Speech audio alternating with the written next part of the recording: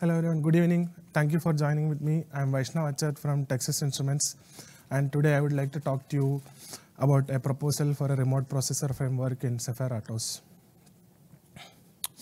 I work with the Linux team at Texas Instruments and primarily working on Linux and U-boot for TI processors. TI is a part of multiple open source organizations, including Zephyr RTOS, and we focus on upstream and open source ecosystem in our device definition phase itself. So as part of my day job, I work primarily with Linux and U-boot on TI devices. I am also the maintainer for TI platforms in Zephyr RTOS. So here are a few disclaimers. So this is just a work in progress proposal and get the community feedback on the proposal for a remote processor framework, why we thought we need a framework in Zephyr RTOS. And this is not a complete implementation, and we'll be working on a RFC and the standard process for introducing the subsystem once we gain sufficient feedback from the community.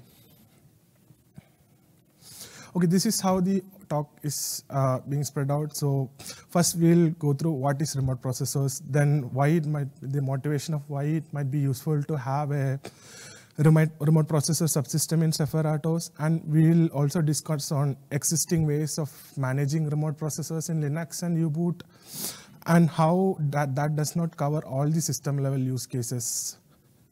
Then we can discuss on how we can introduce a remote processor framework in Zephyr, both in client and also in host mode, which we'll discuss in detail and more. And also we'll have the benefits of having something like this and future plans, what we are working towards. Okay, what is a remote processor? So unlike traditional microcontrollers and microprocessors, where there was a single CPU core or multiple CPU cores of the same type working in SMP or symmetric multiprocessing mode, today's processors are very complex and have a heterogeneous architecture with the same SoC, having multiple application cores, multiple real-time MCU cores, then multiple low-power MCU cores, and sometimes system controller cores, DSPs, and so on. So remote processors are those processors in the system which is managed by the host. So it's we kind of think like it's always the application processor or the biggest processor in the system as the host. It's not necessarily true that the biggest processor, maybe the application processor running Linux, is always the host.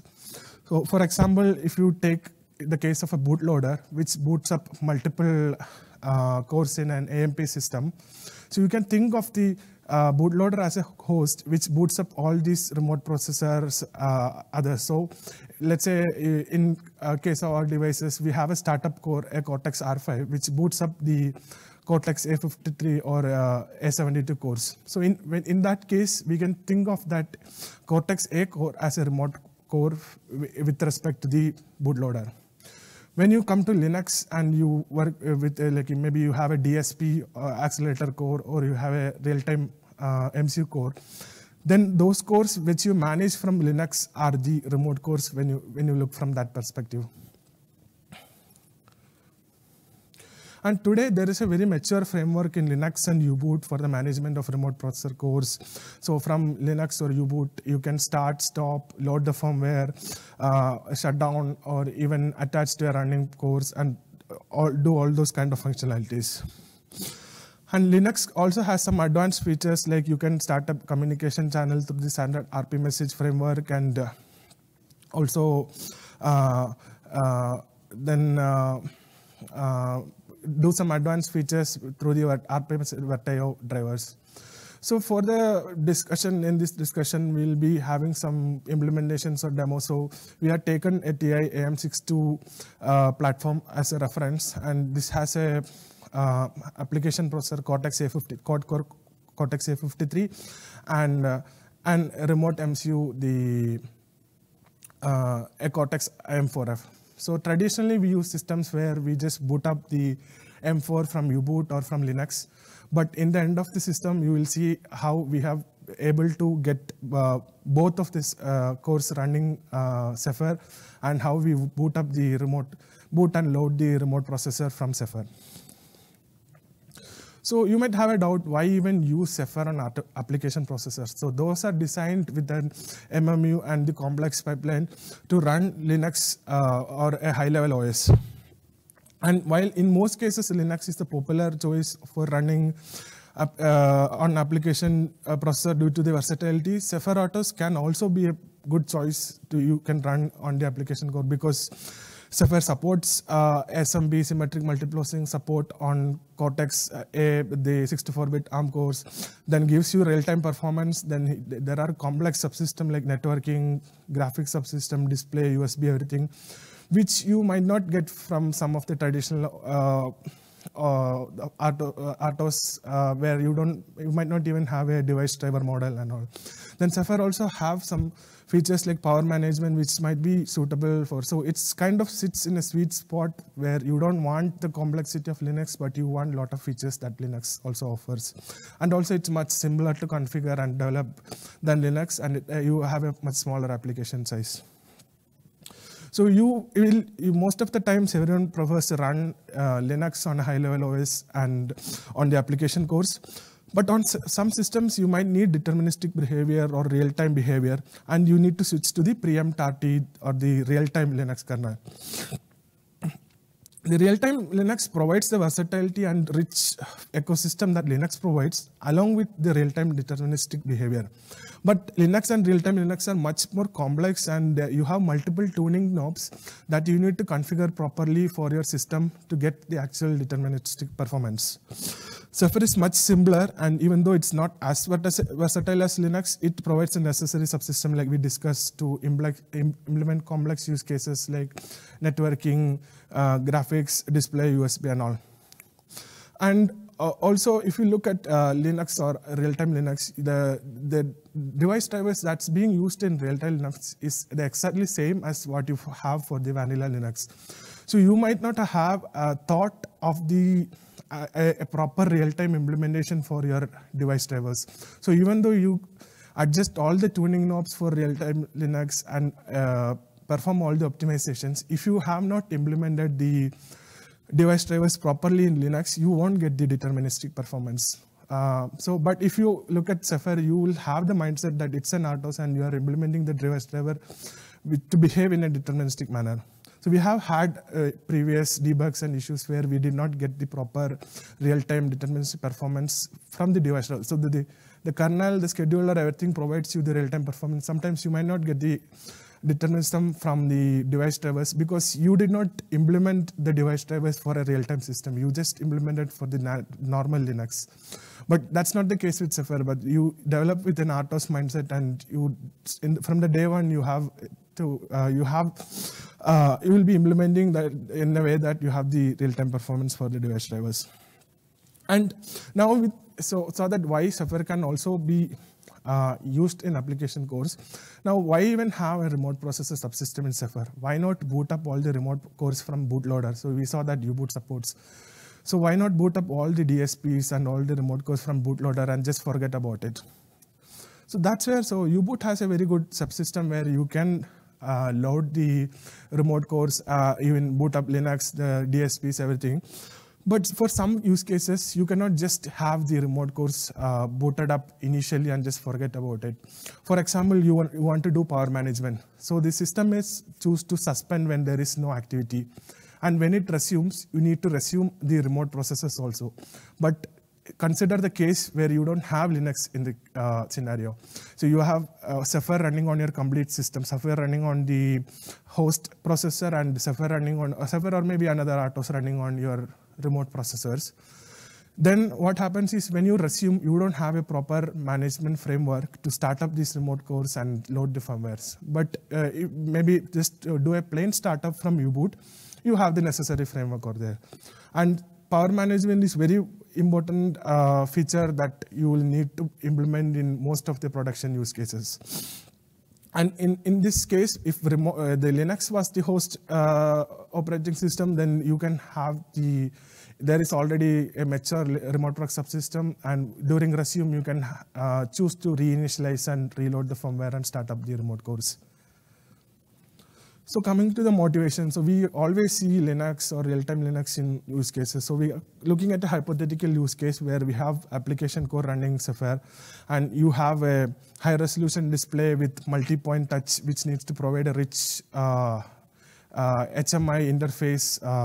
Then you can have networking and communication protocols like Ethernet and CAN, and then you can have separate remote processor cores running Zephyr, doing some real-time tasks like motor control. You can have DSPs running workloads, so you can capture images on maybe a factory line and do analysis on a conveyor and do things like that. So traditionally, due to this, since something like a remote processor subsystem is not available, you can maybe do some of the features and implement this with Zephyr, but even though Zephyr provides the subsystem, we find some difficulties in getting these implemented. And also, Zephyr has a very rich networking and the communication protocol stack, and we get the sweet spot between Linux and the traditional RTOS, where you don't have those rich frameworks, but you don't need to go to Linux for the complexity. So now we kind of understand why, or the motivation behind why we need the remote processor subsystem. So let's take a look at the Linux remote processor subsystem to gain some inspiration and how we can take the implementation as a reference. So Linux has a very mature remote processor framework starting maybe 10, 15 years ago, and it's a host implementation which allows you to power on, load firmware, stop the remote processors. And the framework is there so that you can abstract the hardware level differences. So the SoC vendor's way of starting the remote processors might not be the same for the other SoC vendor. So you need to abstract away and give the common helper functions which the different SoC vendors can implement in their particular drivers. And in addition, the Linux remote proc framework is very complex and has some very complex features like the ARMv7 R devices, where you have a standard transport and platform-specific remote proc drivers only need to provide some low-level handlers, and the ARMv7 drivers will just work. So for example, there are things like ARMv7 TTY and all, like, which gives you an ARMv7 UART over the ARMv7 transport. So it will just work if you have the proper entries and handlers in your firmware. You don't need to do any plumbing in the Linux kernel to get this working. So you just need to advertise in your firmware. So the subsystem is just split into, so there are core functionalities like starting, stopping, and preparing the processor. So we'll discuss on each of these functions in detail so that we can take inspiration from this and implement similar ones in Zephyr. And there is also an ELF loader, so we need a cross-architectural ELF loader. So in these heterogeneous systems, you have maybe one of the cores as the host, and the other cores where you need to load the firmware might not be of the same architecture. It might be a different architecture. So there are VirtIO helpers and the character device implementation. Those we won't go into deep because that's not relevant to if we want to implement it in Zephyr. So what's the minimum thing that you need to have in your remote processor client firmware to have it loaded and processed by a remote processor host? So the standards are governed by the OpenARM project, and there is something important called the resource table that the client firmware needs to advertise or provide it in the ELF binary. So the client firmware needs to have a section called resource table in the predetermined format, which that standard is governed by OpenARM. And so this is how the resource table looks like. So the resource table has a header where we have fields like the version and the number of resource entries. And each resource entry is also a structure where you have each resource entry has a header which determines the type, and depending on the type, it might have the contents. So what are resource entries? So resource entries are sometimes just telling the host that, okay, we have these capabilities. Sometimes we want to negotiate and get something from the host. For example, if you just start up a remote processor client firmware, you need to sometimes ask for some carve-out regions in the DDR, which the host is managing. The host can allocate this region for this particular remote processor and share the address and the size of the region as a response. So the client advertises or asks what it needs through the resource table structure, and this is how it's laid out. We have a common resource table header, and each entry has a header which has its type and data, and depending on the type, we are passing the contents of the resource table. Now we are going to look at what are all the operations or the API that the remote processor subsystem in Linux implements. So first one is the remote processor operation prepare. So you need to load firmware and start a processor to run. But to load firmware on a processor, you might need to maybe do some initialization before even starting to load. Think of it as switching on the processor. So if you have a heterogeneous processor and the remote core might have SRAMs or TCMs or local memories that you need to power on this, and also to avoid leakage, you don't power on anything in a multi-core SoC if you're not using it. So you need to power on this core and those regions that you need to load the firmware first before loading the firmware. So this is kind of a step as a prerequisite before loading the firmware. So this will be called before loading the firmware and before starting to run the code. So this is how you implement it. So sometimes you might even need to just set the TCM or SRAM to 0. You need to do a mem set and clear the stray values in the memory. So that's what the prepare function does. So now one of the most complex functions is the load function. So you have a ELF binary that you need to load, and the ELF will have different sections that you need to load to different parts of the memory. Sometimes these sections could be in the DDR. Sometimes it could be in the TCM or the internal SRAM or the IRAM, and it could be different sections. The complexity arises when you are loading it from a different processor, and both of the processors might not have a same view of your system. So if you look at a standard ELF loader, you just read this section headers, ELF header and section headers, pass through the section, and just do a mem copy and load it.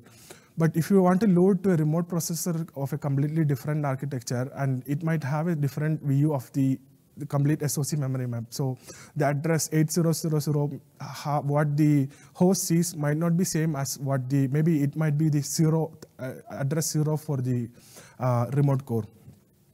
So that's where you need to have a custom implementation of something called DA to VA. So that's the device address to kernel virtual address.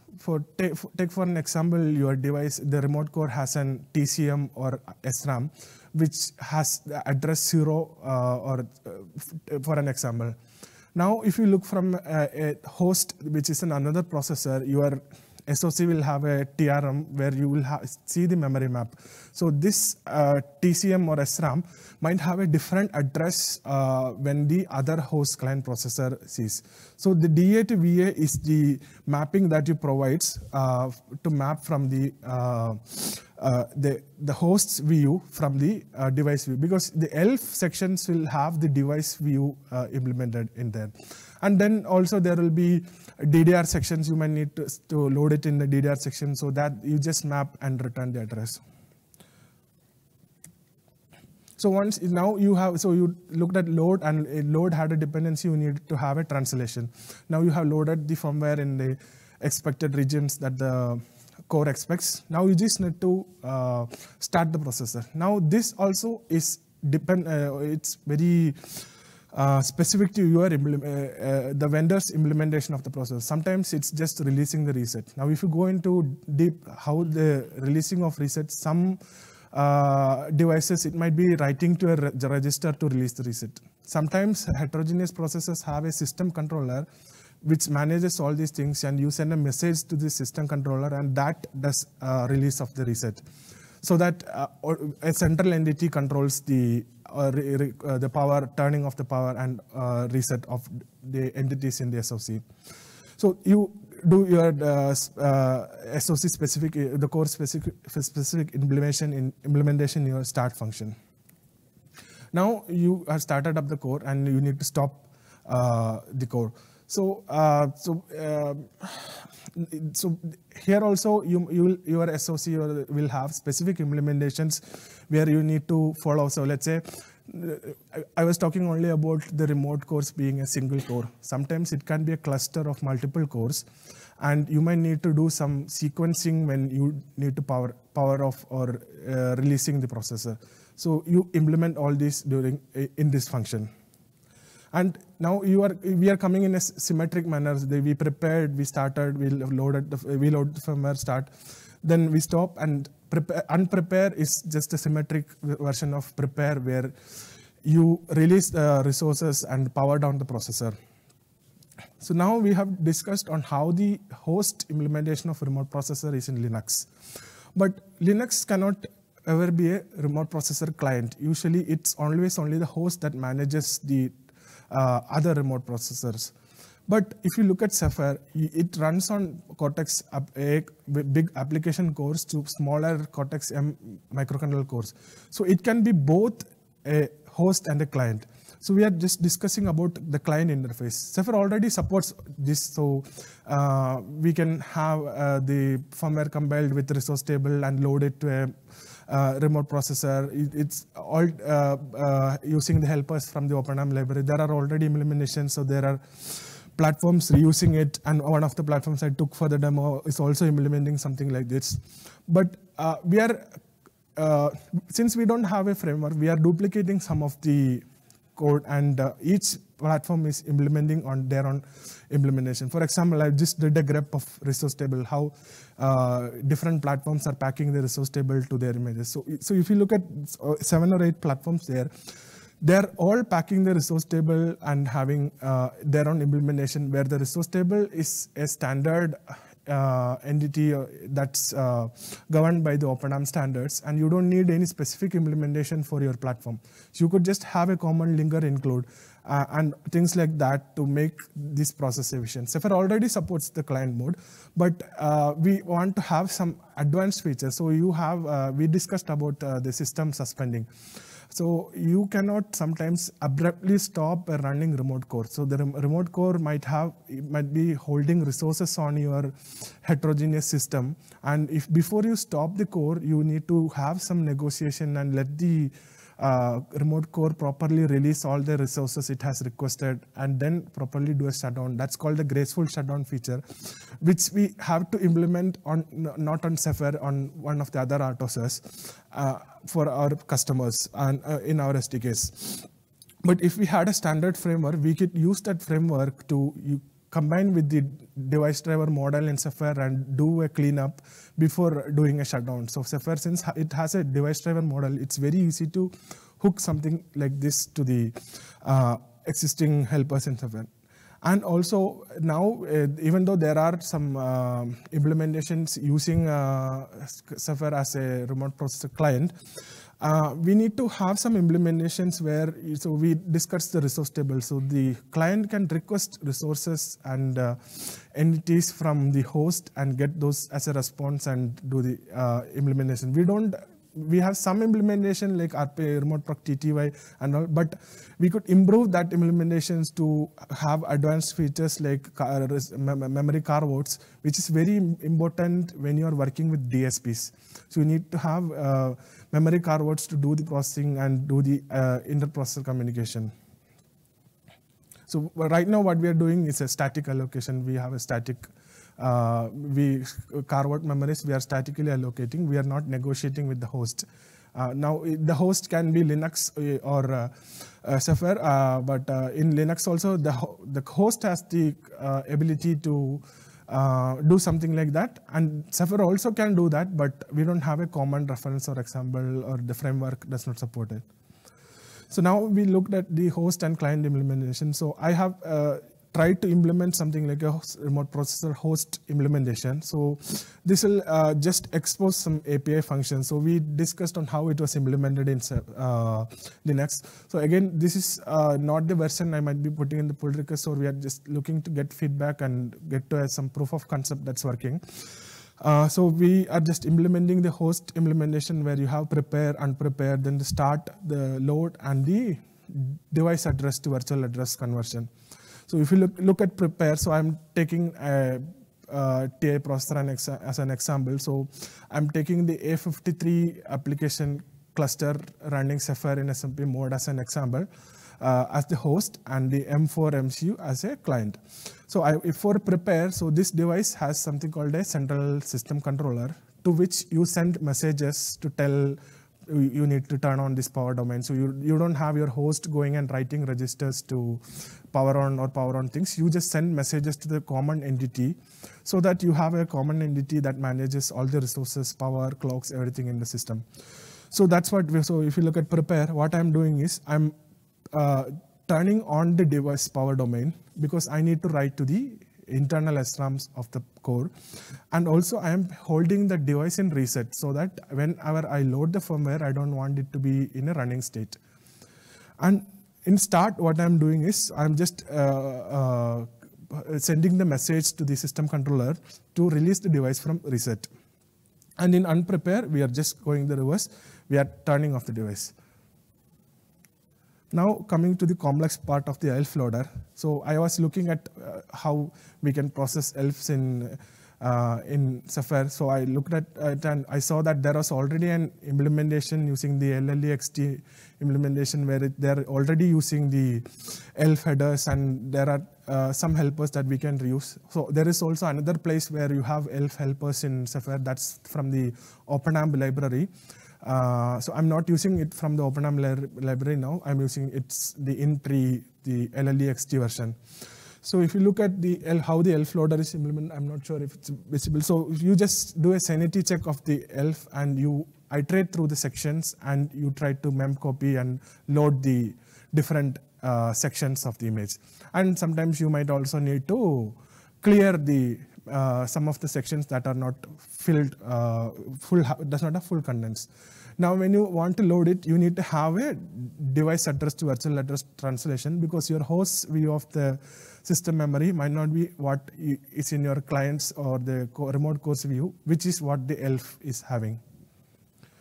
So this is the implementation I have now. So just summarizing, we have the remote host, which allows you to boot and interact with other course running firmware with a resource table. And host support is exactly similar to what you see in Linux or U-boot. Linux has a much advanced implementation, but we are just focusing on just booting up the course and stopping the course. And client mode, there is already supports, but we think we can improve using the helpers provided by the OpenAMP libraries to have more things like the negotiating for carve-out memories, doing graceful shutdowns and things like that. And also the client firm, we saw that every platform is just duplicating the linker commands. We could have had a common linker command. So things like that is what we wanted to optimize using the client framework. So now coming back to, we discussed some why the motivation behind introducing the framework in Zephyr.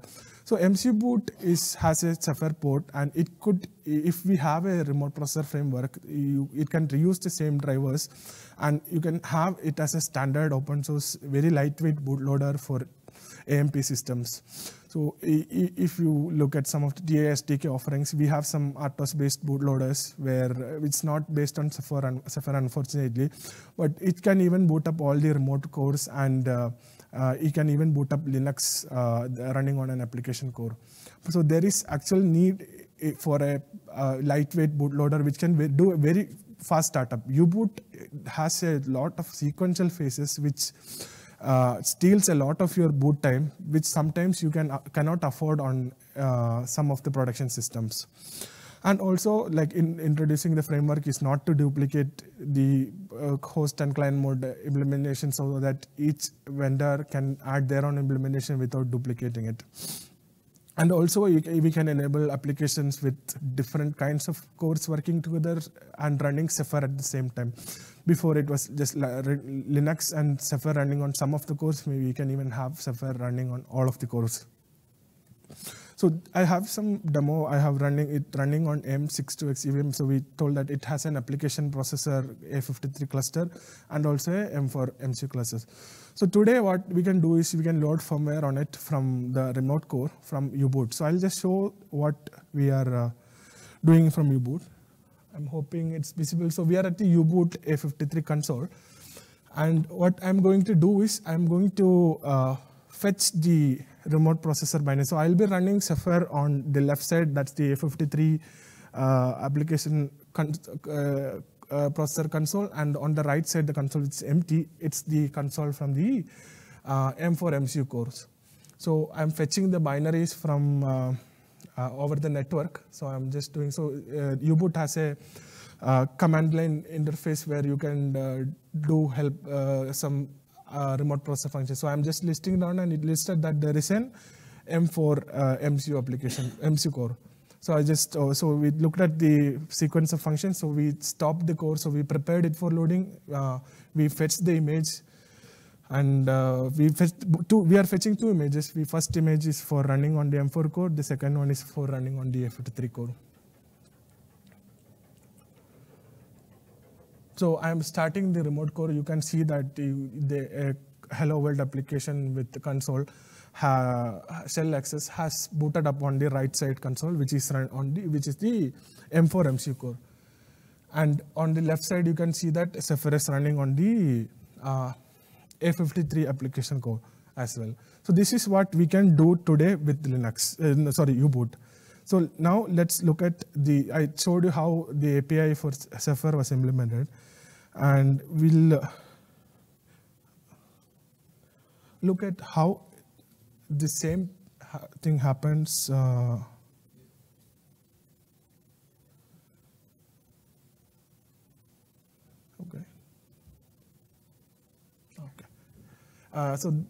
right now what I'm doing is I won't be running any remote pro commands from U-boot. I'll be just fetching the firmwares and just using the remote pro commands to boot Zephyr on the A53 application core. The Zephyr application on the A53 core will read the binary and go and load the M4. Yeah. So I am just fetching the binaries.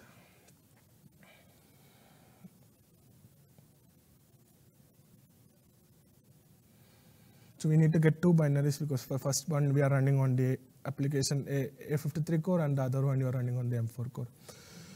So earlier I had run, so you can see how fast that the M4 core start up from the applications, because you are not booting sequentially from the U-boot, but we are starting it from Zephyr. So the Zephyr has booted up from the core. So I have some debug logs. So first thing we are doing in this application is, I told you there is a system controller that we need to negotiate with to do resets, powers and all. So first we are talking with the system controller and printing out the version. Then we are requesting the processor handle, powering up the processor, and putting it to reset. Then do the ELF loader, load the ELF sections, and then release the processor from reset, and the example runs on the M4.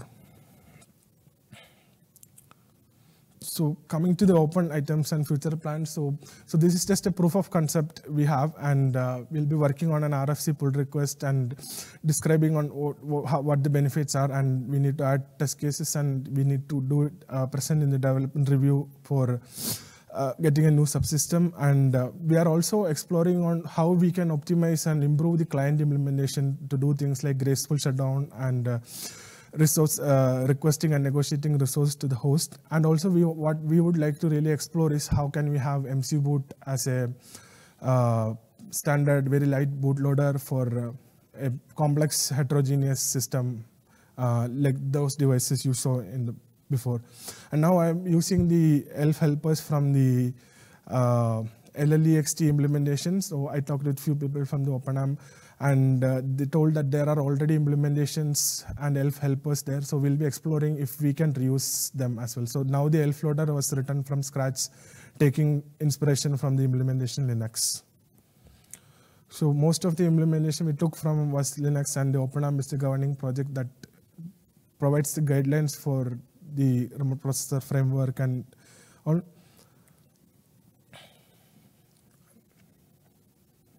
So we got into the discussion of this framework when we tried to add support for one of the platforms, and we were reproducing existing linger commands and code, and that Carlo was the person who suggested if it might help if we have something like this. So these are my contact details, and I'm available for any questions if you have.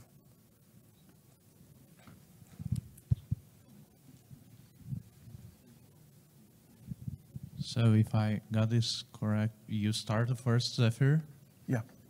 And then second Zephyr has, the first Zephyr has this application that starts the second one. Correct, yes, correct. And how does first Zephyr knows where's the image for the second one? So right now I am just hard coding those, so we can have it help us to read it from Flash, or we can have it in device tree.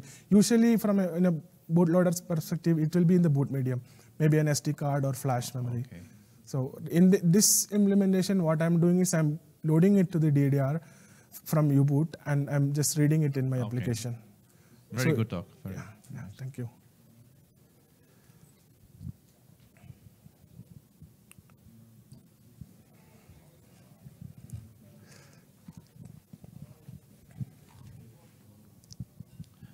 So I believe on these processors, TI has some clocking firmware that needs to run.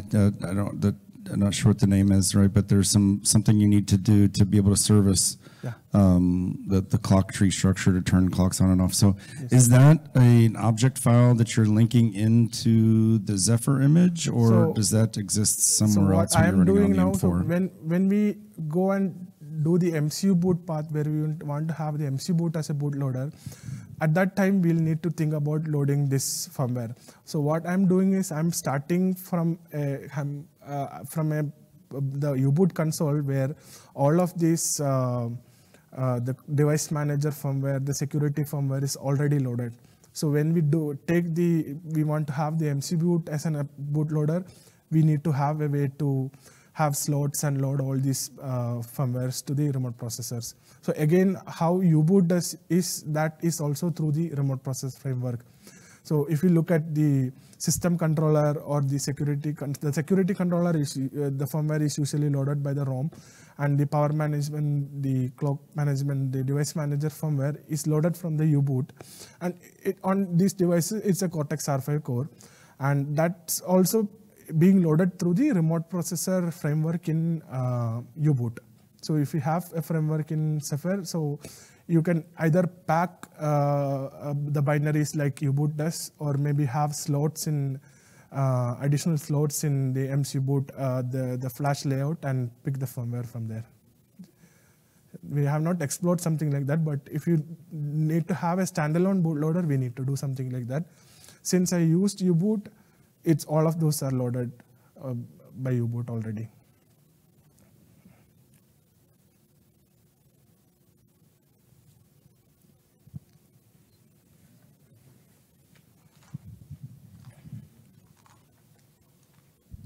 Do you have a real use case in mind with that, or just exploring for now? So we are exploring. So we have real use cases in our SDKs with the different RTOS. So we are trying to achieve something similar here. Okay. Yeah. Any other questions? Okay. Thank you. Thank you everyone for joining.